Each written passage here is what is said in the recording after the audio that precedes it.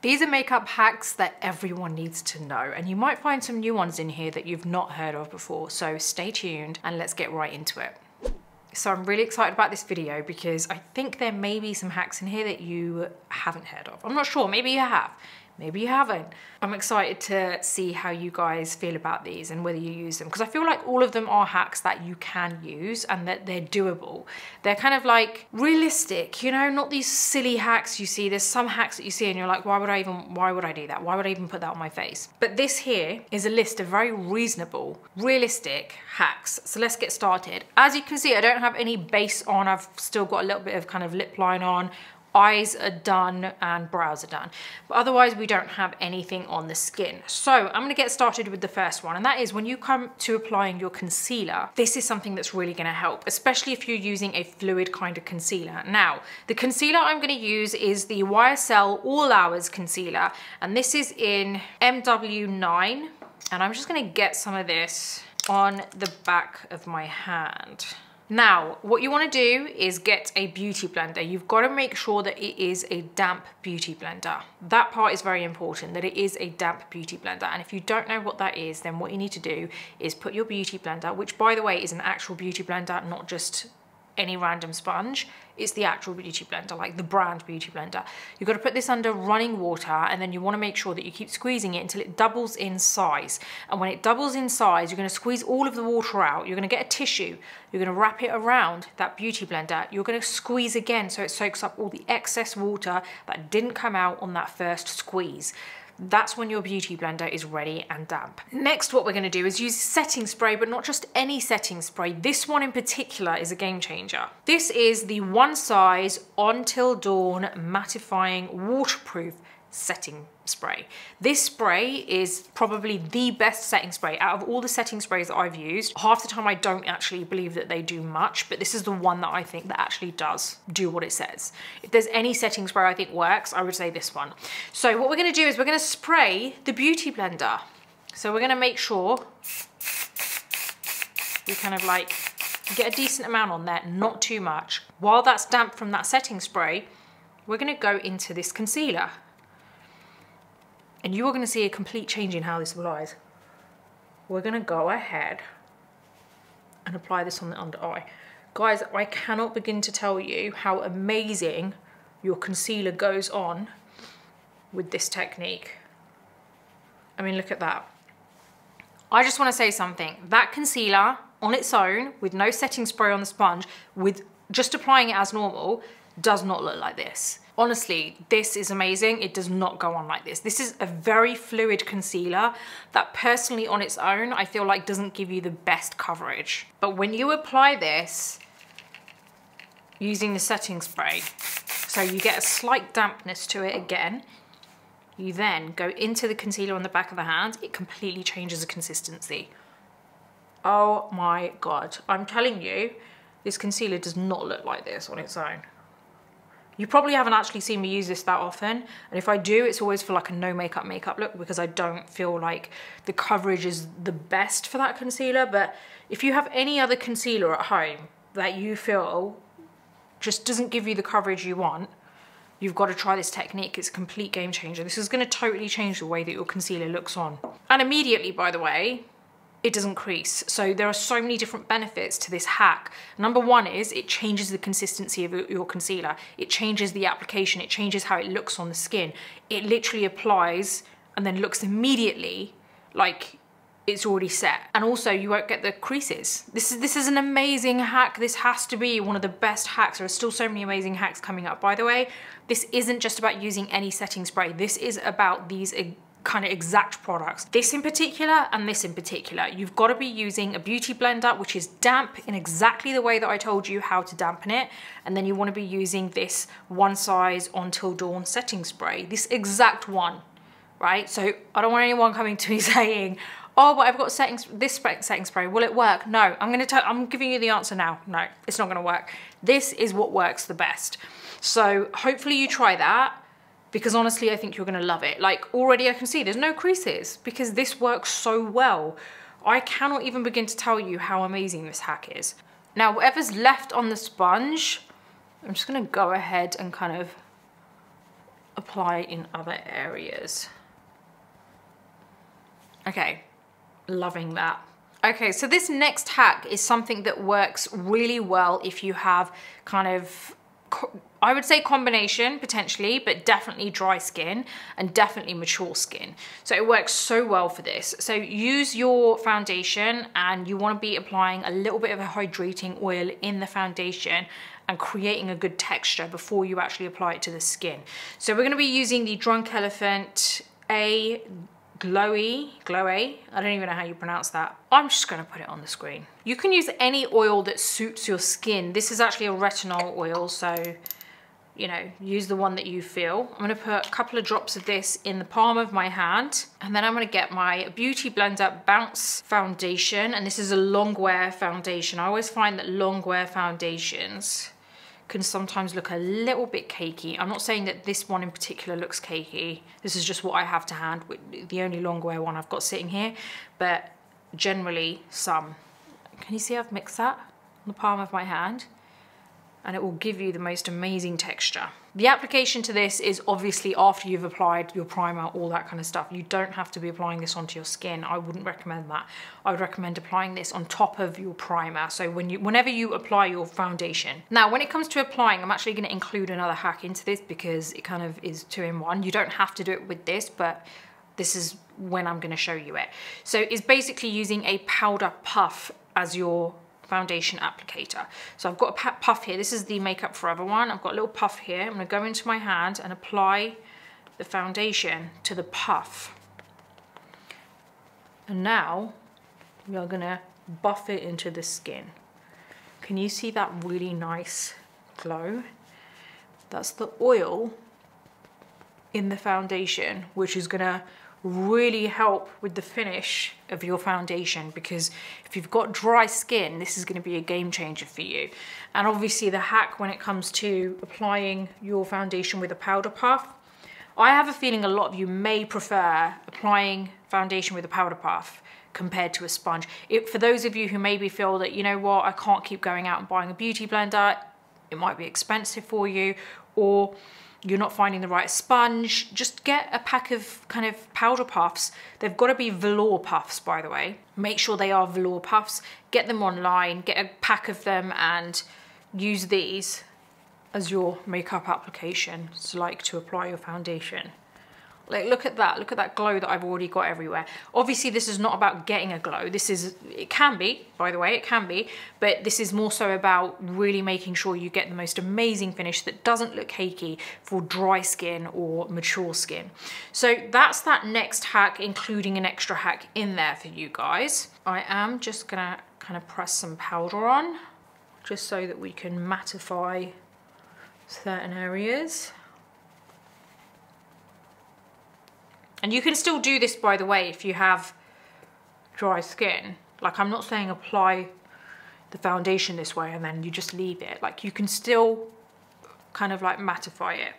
And I guess that's what I'm really trying to kind of explain here, is that if you have dry skin or mature skin and you feel like you want that hydration, but you also want your foundation to be matte, this is honestly going to be a game changer for you, because what you're doing is you're applying a foundation which basically is infused with oils, good oils that are good for your skin, but then you're actually locking it in with the powder. So you know how you usually wear a long wear foundation and then you lock it in with powder, and then immediately or even later on in the day it starts to look maybe quite cakey, quite dry, and it just doesn't look good?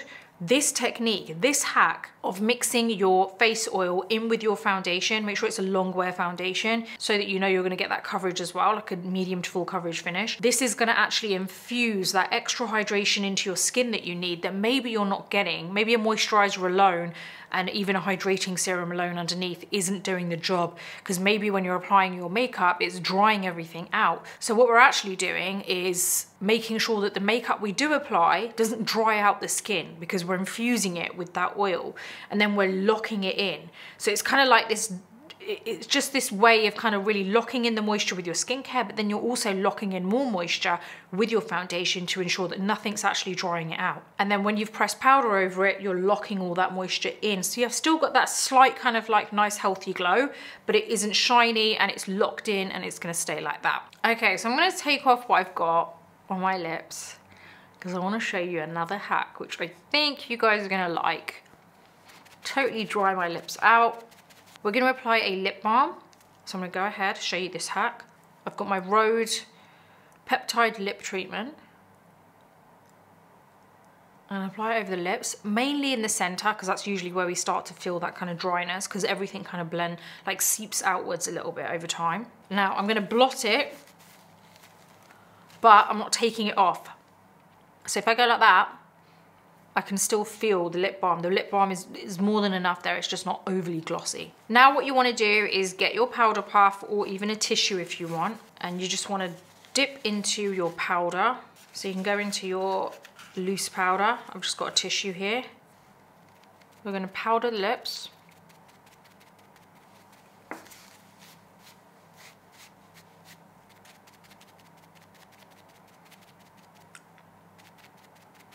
So all of that lip balm is now locked in, there's powder on top, so it's gonna stay hydrated. And when you do this, by the way, you'll be surprised at how it really doesn't feel dry at all. It's like, you can still feel the lip balm, but you can't go like that, if that makes sense. So next what we're gonna do is line our lips. So we can do our lipstick, and I'm gonna be using my Charlotte Tilbury Iconic Nude.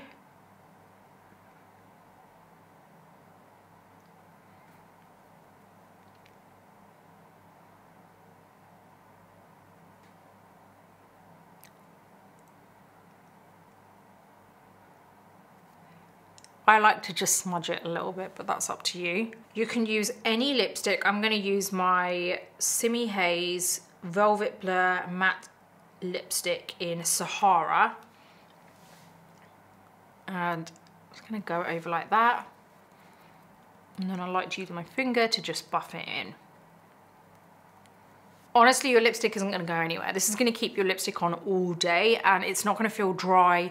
It's just gonna feel like super hydrated, but it doesn't look hydrated.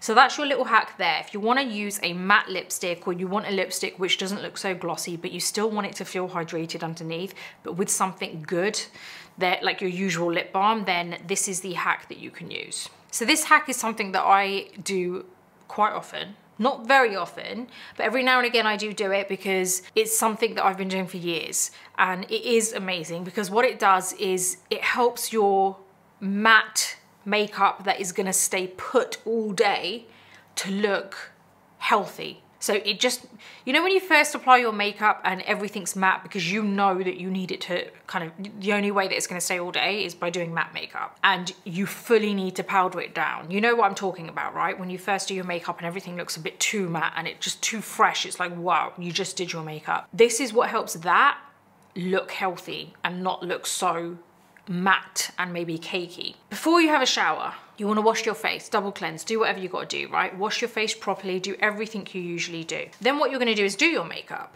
You're going to apply your makeup, do your nice matte finish. Don't worry about, oh, it looks a bit too cakey or anything like that, or, you know, but the problem is it looks cakey, but it's going to last all day. I don't know what to do. Just do it as normal. Do it how you do it, that when you know that this is going to stay put and it's not going to budge. Then once you've done that, you're gonna go have a shower. But what you want, or you can just put the shower on hot water. If you wanna have a shower before, you can do that. It doesn't mean that you have to have a shower after, but you just wanna make sure that you have that steam in the shower. So what you wanna do is go into the shower. It's probably difficult if you have not done this before, you know, like, because it's hard to not get it on your face. I have not had a problem with that. It works fine for me. But if you feel like, how am I going to do this? If this sounds bizarre to you, then you're better off having a shower first. But then what you want to do is go into the shower, just turn the shower on to get the steam. I'm just saying that having a shower after means that you save water so that you're not kind of wasting it.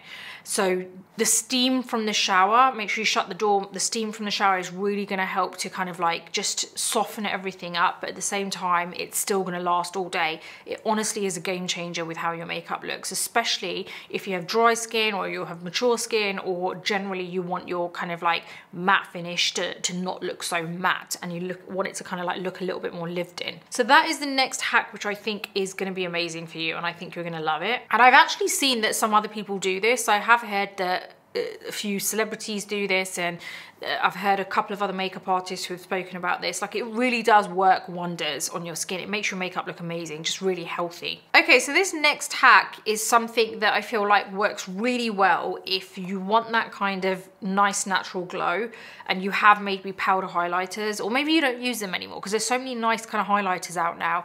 And I feel like sometimes what happens is you kind of like end up having all these old products that people just don't use anymore. So this is what I want to show you, is how you can still use powder highlighters that you may think are a little bit too powdery or too chunky or too kind of like just shimmery, how you can use it so that it doesn't look so bad, but you can still utilize the product and not waste it.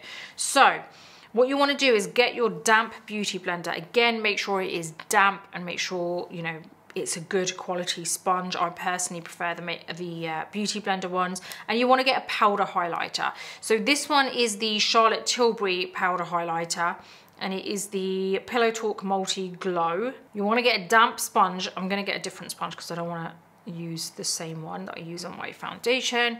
Get a damp sponge, and we're going to go into this powder like this, and we are going to just press. And this way, you're gonna get that really nice glow come through, but it actually somehow diffuses it, so it doesn't look so kind of like powdery as what it normally does. You know, when you apply it with a brush, it just looks a lot more kind of like lit from within. It's like not so chunky. So we're gonna go ahead and do the other side. I honestly feel like this is the best way to apply powder highlighters.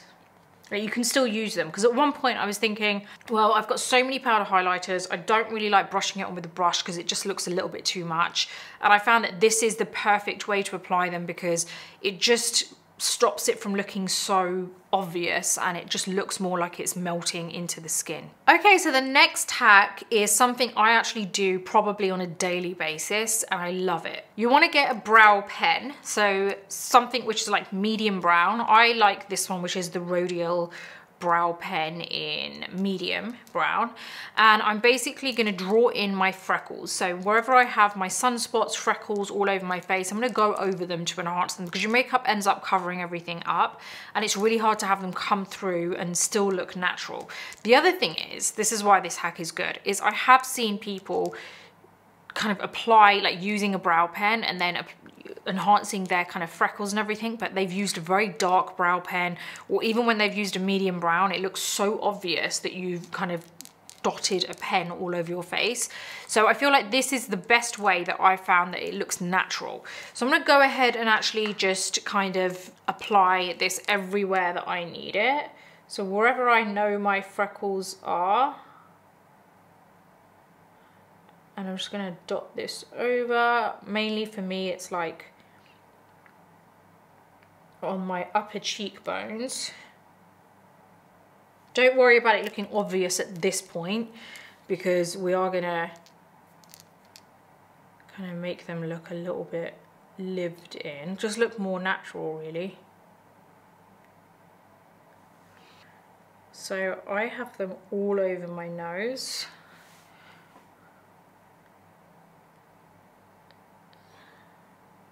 See, I have seen what I'm doing now. I've seen this on people. Like, look how dark this looks. Like, look how dark this looks. Like, it's really obvious that I've drawn it in.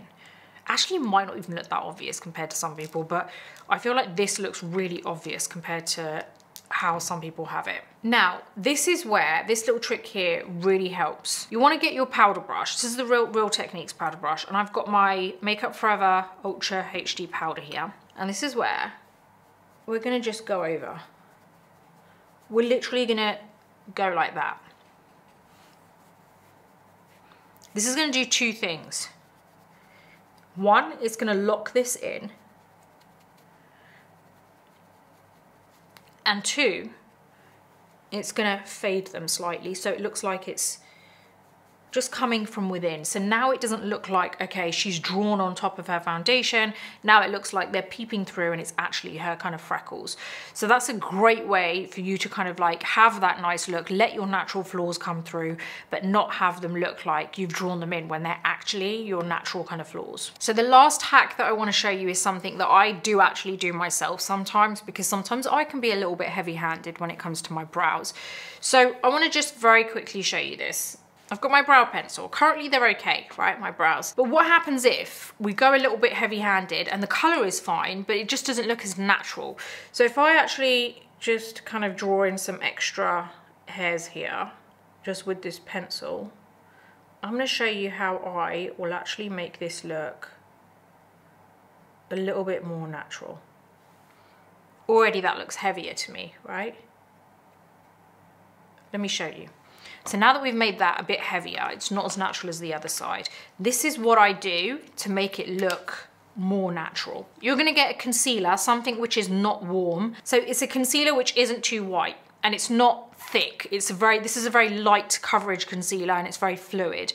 So I'm gonna get a lip brush and I'm gonna coat my lip brush with this. I don't use this as a lip brush, by the way. I use this as a corrector concealer brush. So I've coated it with a little bit of the concealer. Not enough that when I transfer it on the skin that it's obvious. Just a small amount. Now this is where I'm gonna make this brow look a bit more natural. I'm gonna just draw, we'll just kind of flick through my brow. See how already I'm using the tip of the brush. I'm just kind of creating hair strokes. So you're creating hair strokes with the concealer and it actually lightens your whole brow. So like what you've done is you've kind of reversed what you've done. So because we were meant to actually apply hair strokes with the pencil, but maybe it was too thick, or maybe we've got, you know, we've done it a little bit too much, we've been a bit heavy-handed with it. How do you then create those hair strokes, that initial look that you wanted without having to take it all off? Well, then what you're doing is creating the skin.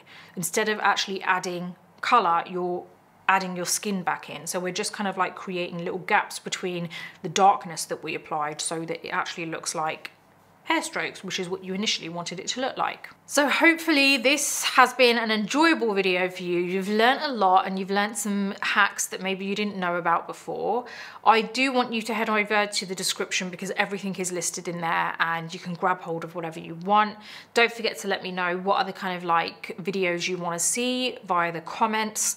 And also, I want to let you know that I do have an online publication called The Beauty Breakfast Club, and that is basically an online publication. I write everything on there. They're articles written by me every week, a minimum of 3 a week. And there are 2 versions to this. So one is free, which means you have access to majority of the site. And then the other one is paid, which means it only costs you equivalent to a coffee a month and it gives you access to the entire site. Plus we have a chat room where I'm there, all the other paid subscribers are there and we all get to chat together and it's a really nice community and I would love you to join it because I answer loads of questions from people too there. And also I have a podcast. Head over to Nina Ubhi Vlogs, which is my other YouTube channel, and I have a podcast on there which is of me and my husband. It's called Minding Our Business and we are also on Spotify as well in case you just want to listen and not watch. But I would love you to show some support. There's some really interesting topics that we talk about and you really just get to see us in our natural state. So yeah, I think you're gonna enjoy it. If you like this video, please do give it a thumbs up. Don't forget to subscribe to my channel and hit the bell button so that you never miss any of my future videos. Until the next video, take care and I'll see you soon.